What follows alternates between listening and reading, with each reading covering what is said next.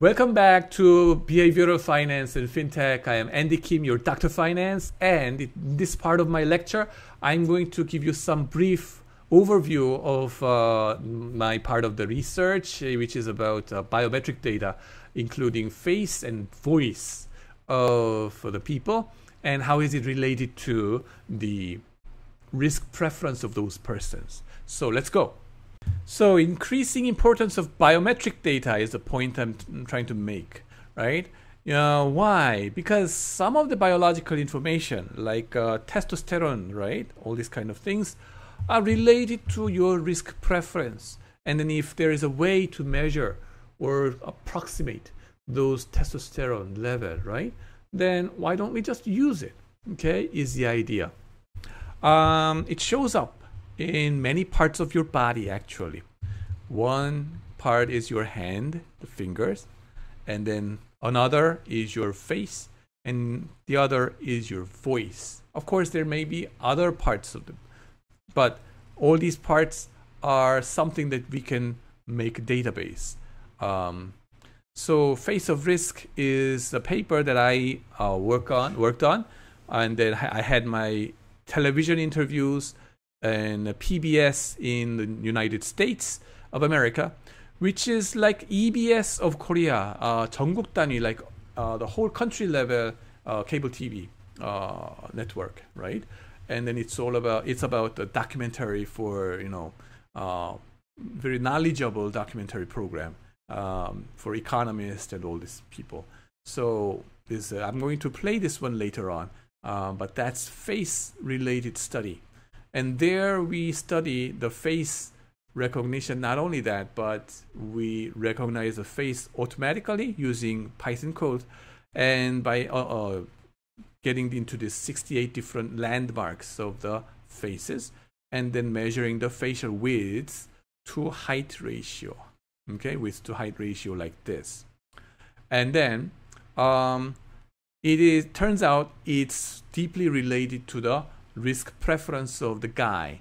Usually the research in biology or this the neuroendocrinology has been done using male sample. So to the extent it is guys' photographs, you can pretty much tell how much risk seeking the guy is, or status seeking, we say it, socially dominant status. And here what you see is the average face picture of the US CEOs in biggest 1,500 companies, in publicly traded companies.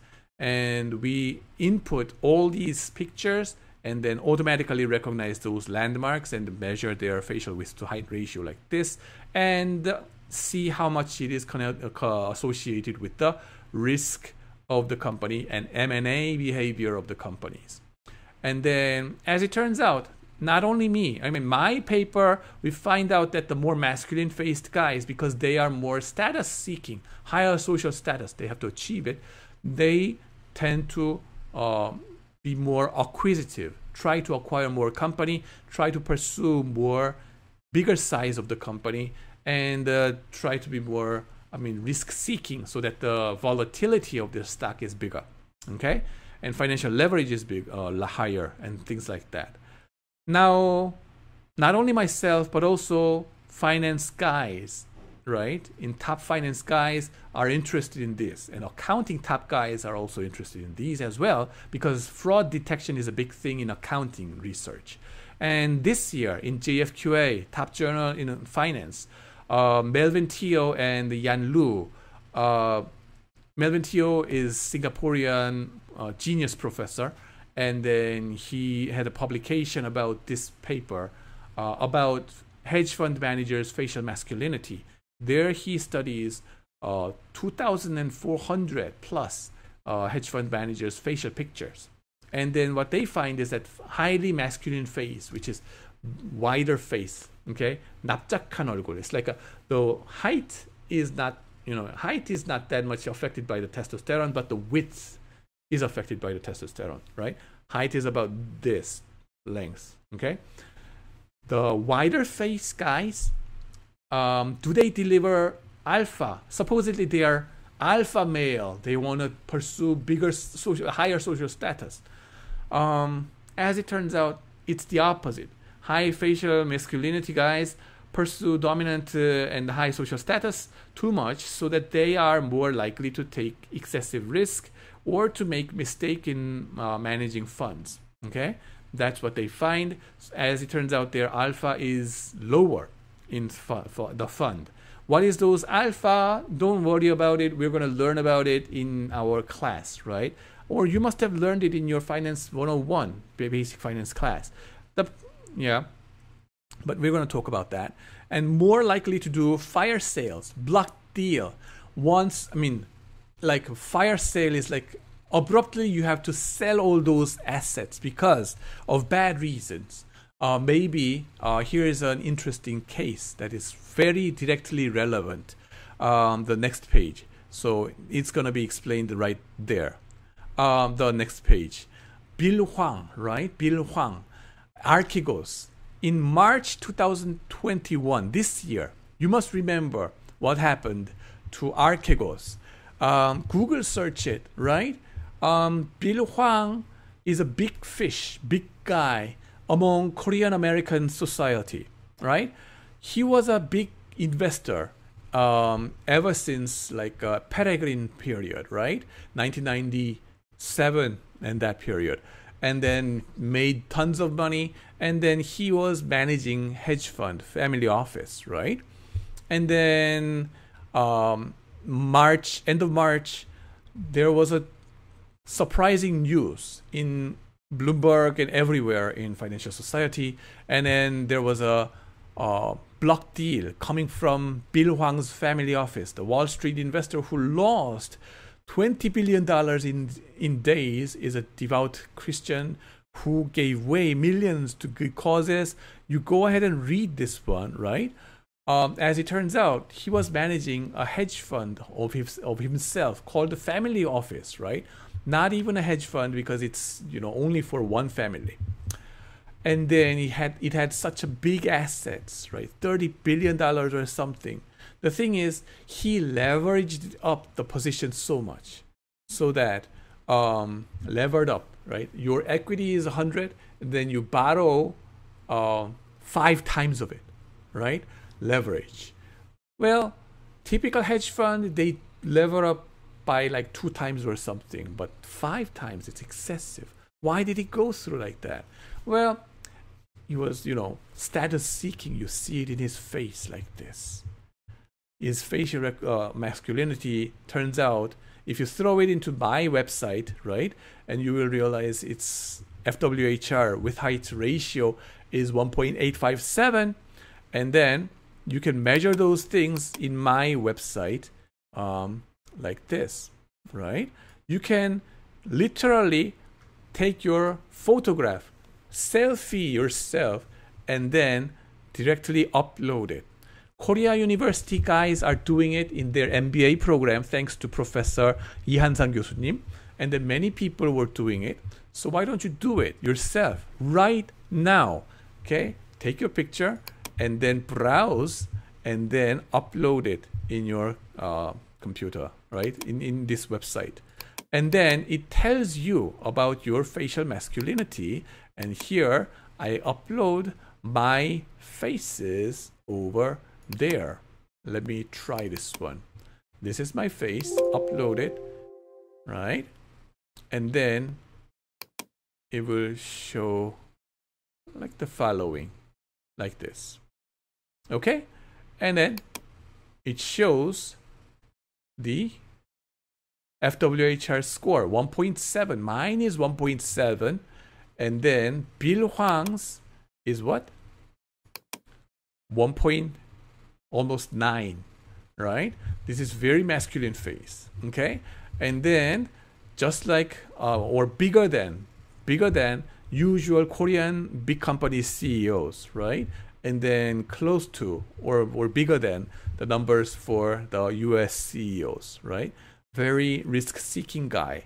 And then leveraging up that much position.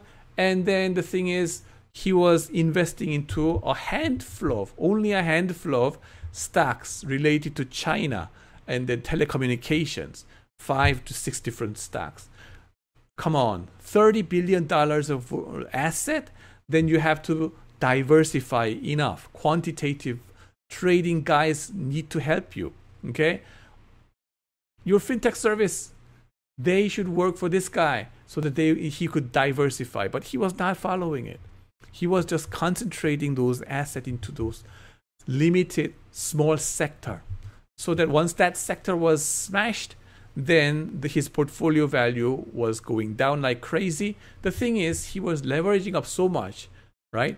5 times, so that he would get what? Margin call from the security houses. Margin call is important, 20% or something, and wiping off all you invested. And then get your margin call. What would you say? Would you stay there or would you sell it? You have to sell it, right? You are forced to sell all those securities. That's what we call a fire sale, right? And then accordingly, they had to go through this fire sale process, which tumbled down the security price even further.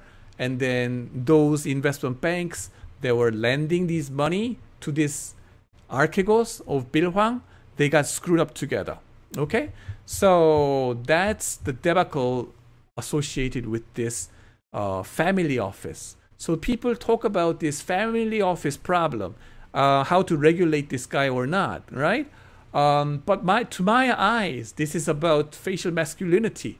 And if you look at this guy's facial masculinity, those investment banks, before getting into those total return swap, TRS or whatever, they should have been cautious about this, given that the new research finding by Melvin Teo is there, right?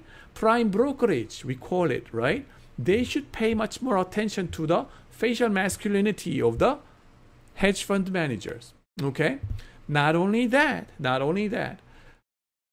the academic research a couple of years ago by Steve Dimmock in NUS, they found out that the best way to avoid financial debacle is to avoid those financial or fund managers who was caught by the police, like fraud experience, right? The guy, Bill Hwang, over here, turns out that he got caught by SEC in 2012 by insider trading concern, right? He was involved with China stocks, right? Was it 공상은행, ICBC or something? Those stocks he was trading and making profit because he was trading on insider information. So he had to pay huge amount of penalties in the first place in 2013. Given that, those Goldman Sachs and investment banks, they should have paid much more attention and then should have been more cautious and cut off, and then should not have lent any money to him. But they ignored it and then just went on, and they paid the price like this. Okay? So there are many ways. It's about KYC, know your client, how to better assess the risk preference of your client or track record of your client. Very, very important issues from fintech perspective, and your facial masculinity gets very important in that respect. Okay? And another thing about facial masculinity is about this contrast between the two CEOs or the founders of the Korea's biggest ICT companies called Naver and Kakao. Okay? I told you that facially masculine guys, they seek higher social status. I have to be king. And then more feminine faced guys like me, 1.7 or something, they are not that much status seeking that fast, right? Interesting case is about these two guys, right? Lee Ha-jin versus Kim Bum-soo. Kakao over here, his founder, and then Naver, the founder. Drastically different face, right? It's like North Pole to South Pole difference, right? And you see Naver's case, they have been growing rather slowly over 20 years horizon. Now it's number 4 or number 3 in terms of market cap, whereas Kim Bum-soo, okay, is now, it's a short history, 10 years history, and then right now is number 3 in terms of market cap for Kakao. They beat Naver recently, right? It has a lot to do with the founder's risk preference, and you can pretty much see it by looking at his face. Why is it important? If you are managing venture capital, yes, my alarm says that I have to shut up. Okay, 15 minutes passed. Now, why is it important? If you are venture capitalist, right, then you have a portfolio of venture companies, right? Future Naver, future Kakao guys are over there under your portfolio management. Then you will have to think about what kind of guy this is, right? And the trouble with the venture is that those small ventures, they have short history. You don't know what the heck is going to happen. And in the end, it gets into that person, the founder, the character of the person. How would you quantify the person's character? One way of doing it is by looking at his face, taking photograph of him, and then throw it into my website and throws out those facial width to height ratio. If it is bigger number, he's going to be more like a Kim Bum-soo. Fast growing, but seeking much more risk, which means it could be dangerous as well. And then seeking more M&As, right?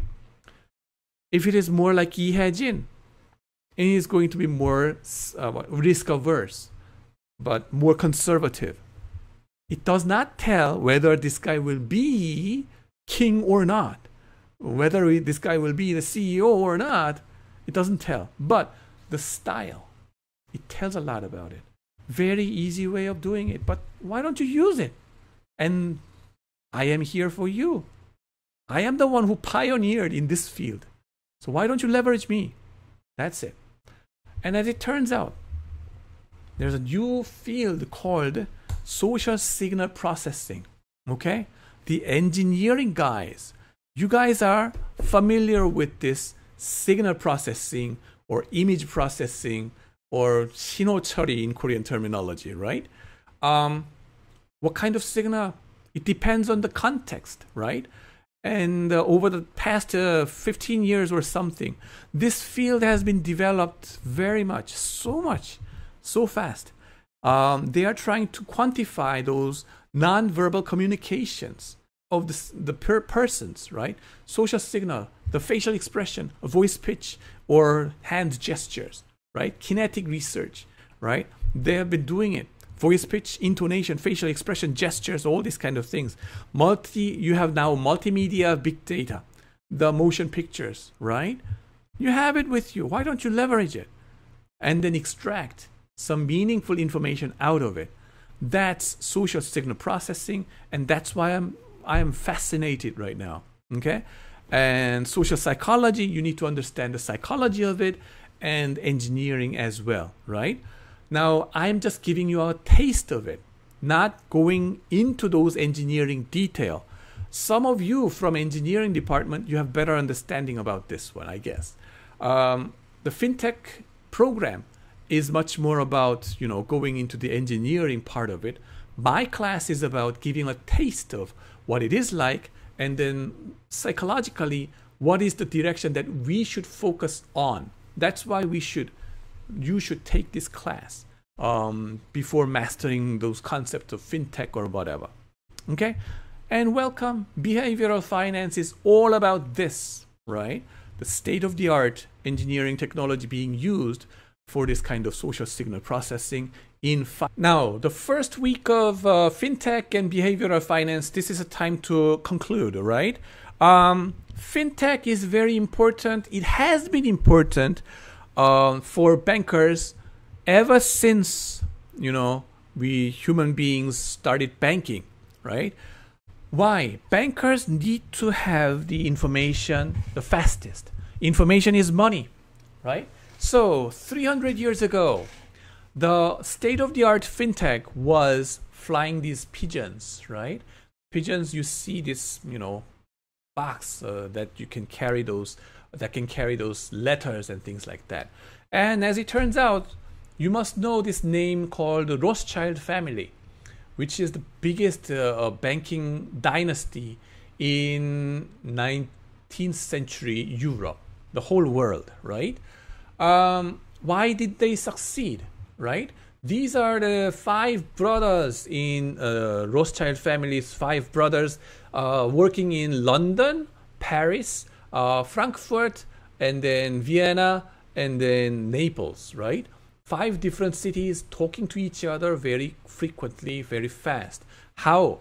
Well, they had their own fastest pigeon network and then courier services of their own.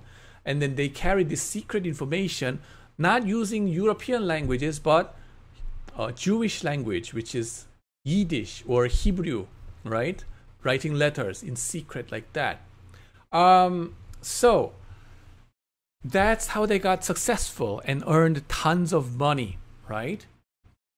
British consul or treasury bond price, if they are traded at different price in London and Paris, one could long and one could short and make money out of it. Okay? Arbitrage, they could do it. They did it. And they were innovative in that way. So they made a lot of money. Success factor, right? So nothing is new, right? There's nothing new under the sun. FinTech is just these days phenomena. We call it FinTech, but it has been there. And then what is important right now about FinTech is that the speed of development in technology is exponential or explosive, right?